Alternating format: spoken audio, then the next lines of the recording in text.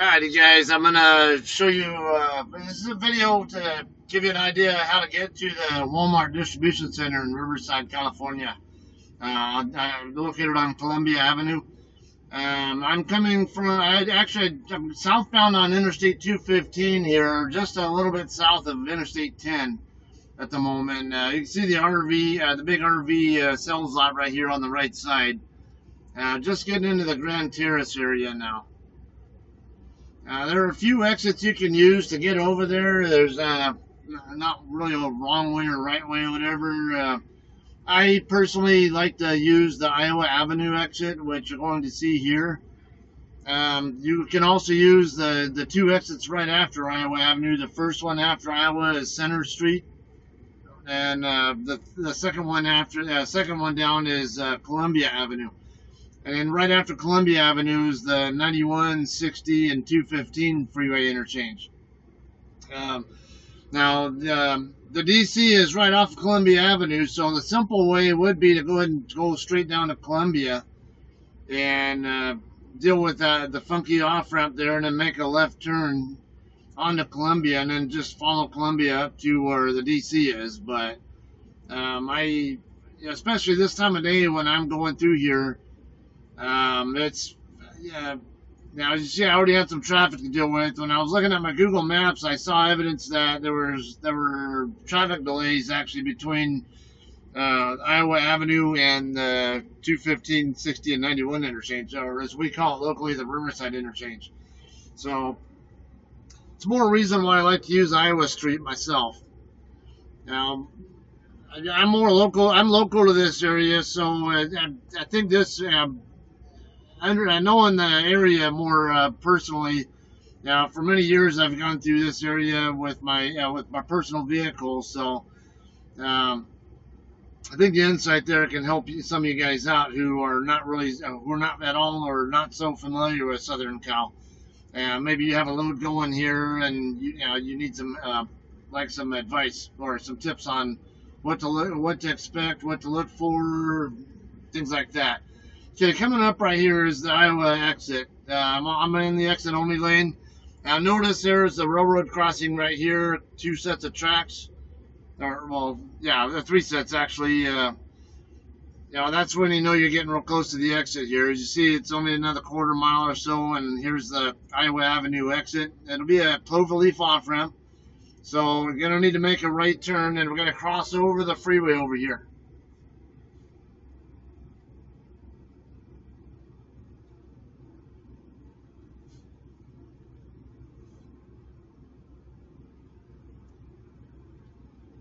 Okay, I'm trying to keep my tandems in the right turn lane and not on the shoulder.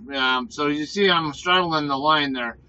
Why I do this, even though I have room on the shoulder, is because you don't know what kind of crap is in the shoulder where traffic is not normally traveling. So I don't want to be picking up debris on my tires. So even though there's room where I don't have to worry about hitting anything over there, I still don't want to be running over stuff that could put holes. Could cause me to need a tire repair or something. So that's why I do that.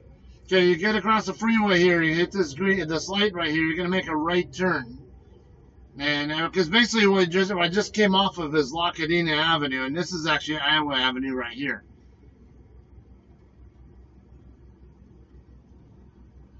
So we're gonna just follow this down a couple miles or so. You're gonna see.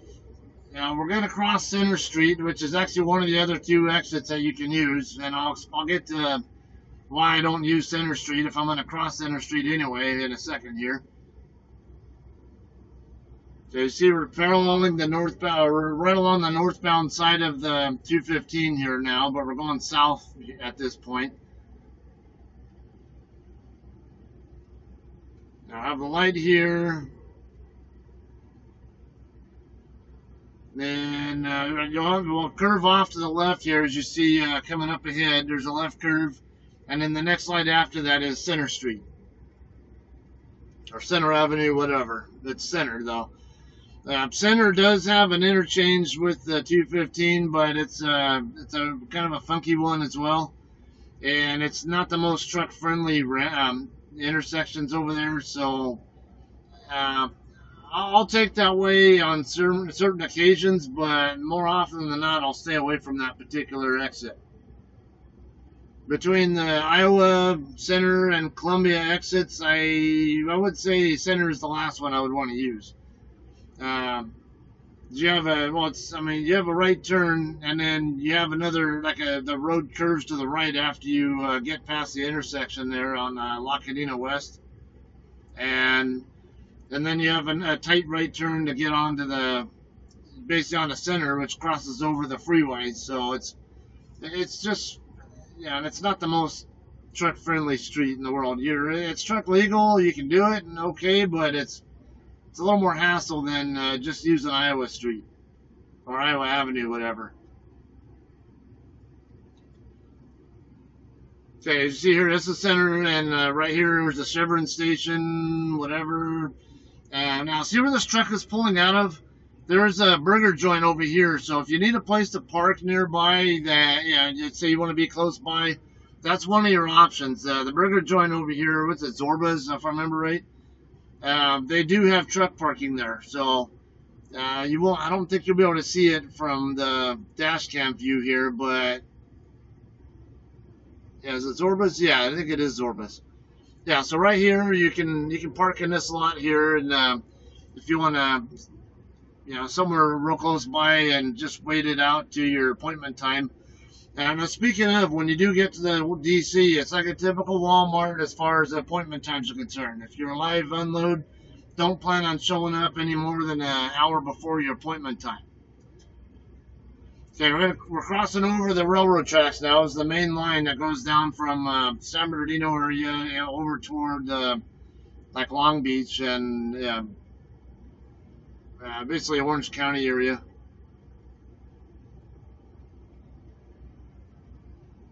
So there'll be a left turn coming up. I think it's two more traffic lights after this. This is orange.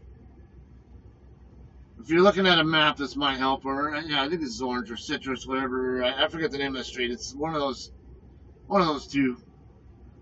Okay, and then the first light up here after you get to the bottom of the hill is Palmerita Avenue. Go through it, and then the very next light down will be Columbia. I'm going to make a left turn up here.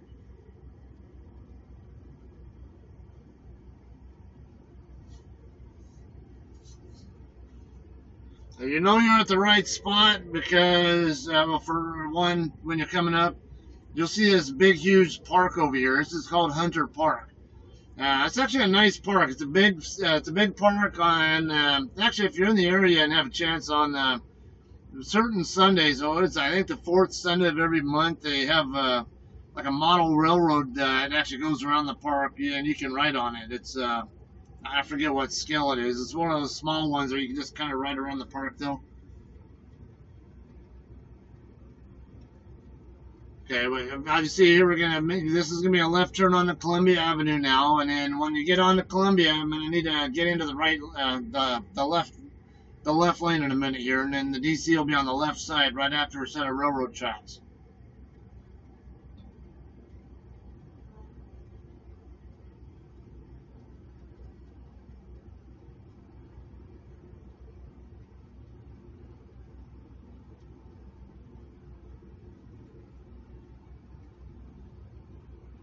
Okay, you see here, there's a truck parked in the center turn lane. I don't know that that's a really wise spot to park in because you see there is a driveway there, so some people might want to use that lane to get into and out of these local business lots over here. So I don't think it's a good idea to be parked there for very long. It might be one thing if you're waiting for a doctor or something nearby, and maybe you already checked in or something, or at one of these DCs. But okay, now right after you cross the railroad tracks, this left turn pocket right here is where you're going to want to go to get into the Walmart DC.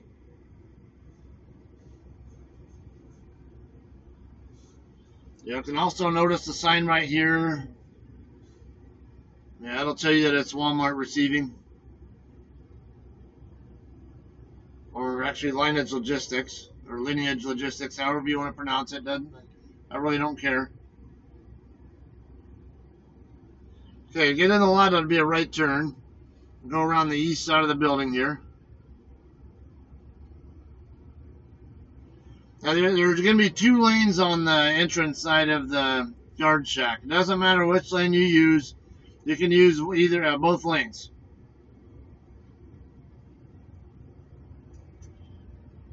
That's definitely not a typical Walmart DC as far as how it's set up. So don't expect to encounter some like a normal huge Walmart DC that's got a huge like truck access road and whatever. It's actually pretty tight. Okay, so of course right here is the guard shack. You're gonna check in, and I'll skip ahead here in a second. You'll see the page flip. Okay, now in a minute here, I'm gonna follow this Prince truck around to the other side of the building.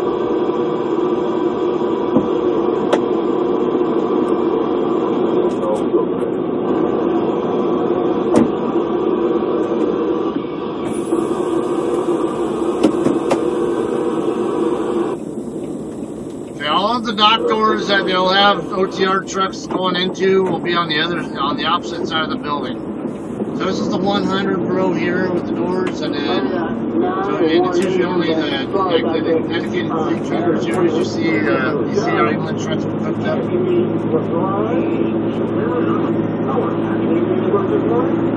And the other side of the building will be the 200 wing.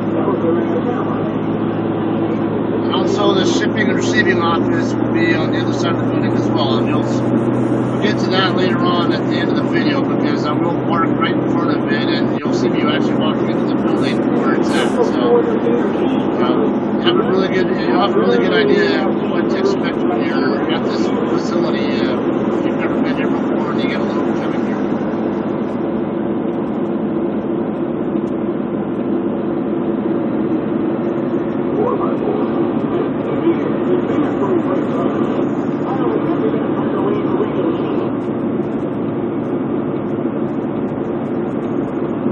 As you approach the curve here, right here in front of you here is a mirror you can use to see around the corner to see what if there are any trucks coming the opposite direction.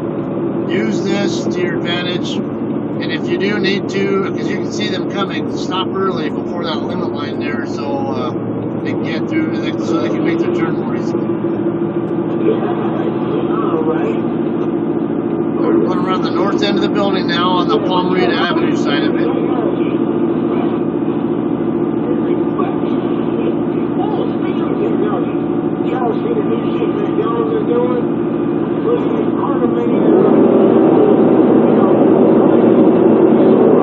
And here's some commentary for me already in the recording. And here I might overlay some, but I'll let the recording part cover most of this.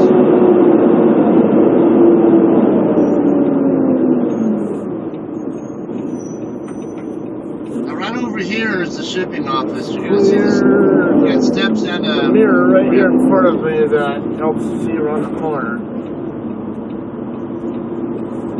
Going to door 230. And here all I do is just drop the trailer in front of the door. I don't actually put it into the door. I actually leave my doors closed and drop in front of it. Normally when I come here, these spots are all full of bobtails or trailers. This is a really good time of day. Nice. Usually there's a whole bunch of trucks here sitting. Probably need to wait for this Prince driver to finish this packing before I can set up. Alright, so I'm in this door right here to the left of me. Now I'm going to need some of his space for my setup, so I'm going to wait.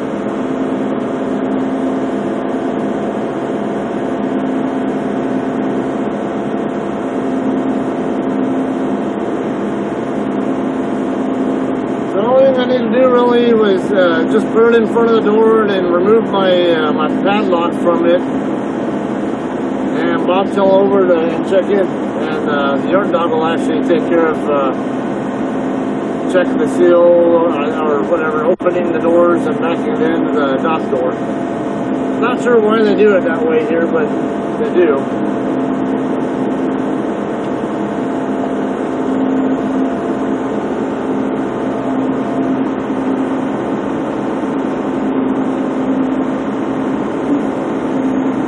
He looks like he's in good position there. I don't anticipate him needing to see, I put a new phone mount on my door, driver's door, so I get a shot of the way things look in the trailer. So, those of you who are more interested in my action videos, hoping this will help you guys out some. Now, watch with my tractor where it's pointing. That'll give you an idea what kind of steering I'm doing. And while at the same time you're watching what I'm doing with the trailer. Since I know I have all the extra space, I'm going to use it. So I don't have to worry about it. Okay, something else here if you're a newer driver, watch my steering down here. See, I didn't steer for that long. Put the drive right in the middle of the spot. I turned for a little bit and then I steered straight and then let the. I don't have to be perfect. Come back here. Okay, now as I'm coming in here, I was trying to catch the trailer because the tandems were too far off to the sight side of the door. So I was trying to get them to, if I just push the trailer straight back, I'm at an angle like this, the trailer, the tandems will get to the center of the door like I want them to. So that's why you see me chasing it down for a second. Because I wasn't centered in the spot yet. So just needed a little bit there.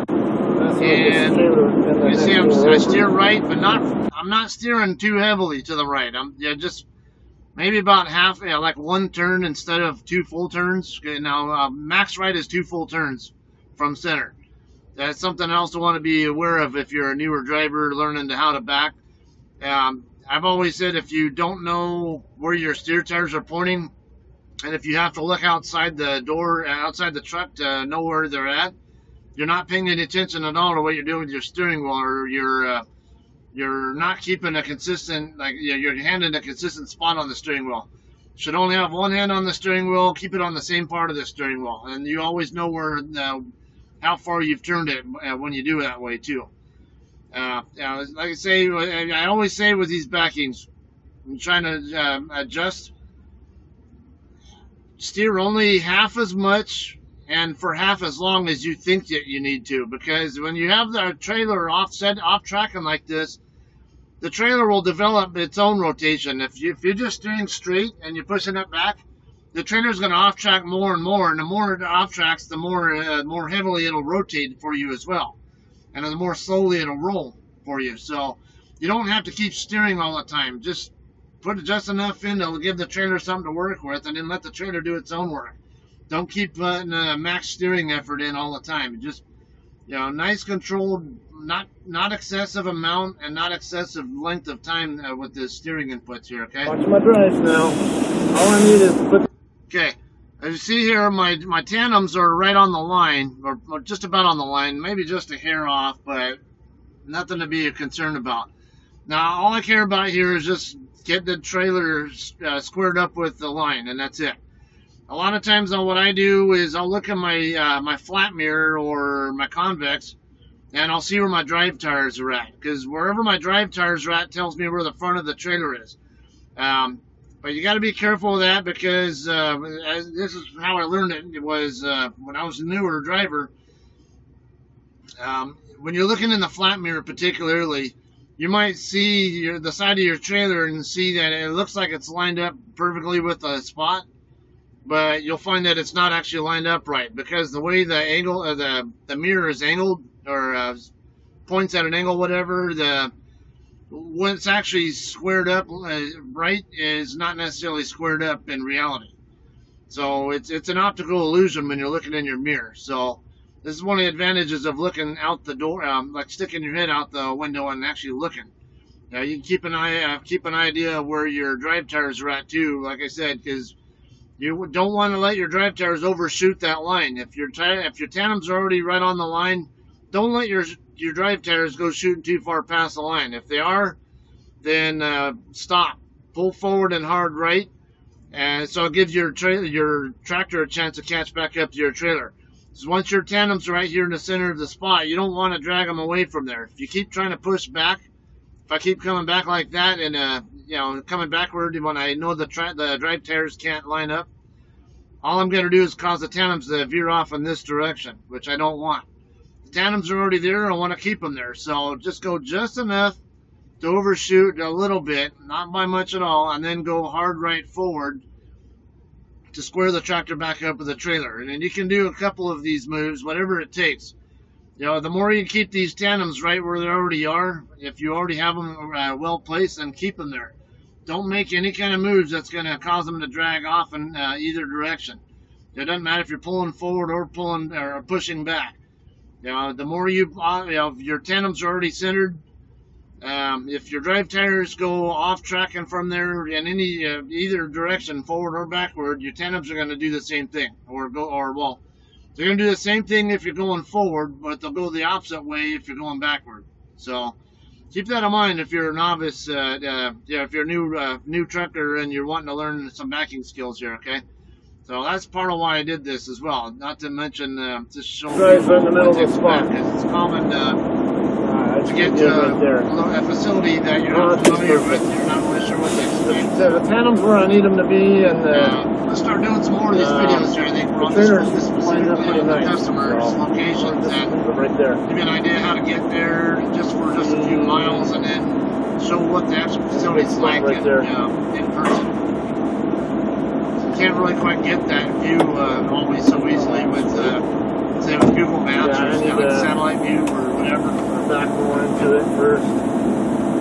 Into the at least unbind the trailer so I can pull the fifth row latch. Okay, this will fast forward here in a second. I'm not gonna have it sitting here watching the trailers in front of me while I'm disconnecting. So now we're disconnected. I'm gonna go head over to where the receiving office is. Check in and I'm done.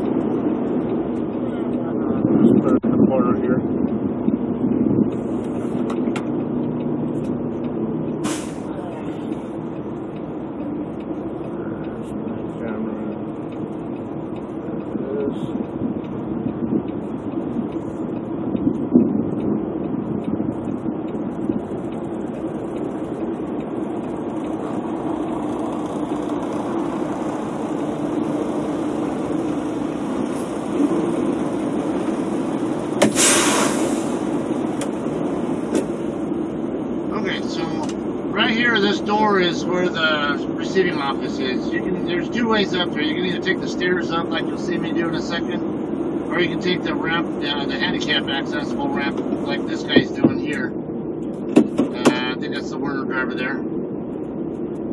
I tend to favor the stairs. It's yeah, it's actually, even if it's a longer way around, it's well, to get around to it, it's a shorter trip. So when you get inside the door, though, there are 3 windows over here on this side of the building. You want to go to the very last one over on the far left end of it, the one that's closest to this north wall. That's where you want to go if you're an OTR driver. If you're a Walmart dedicated fleet driver with Sierra England, there are a couple of other doors. The middle and the right door windows are the ones you want to go to. Usually the middle one, but sometimes it's the right side.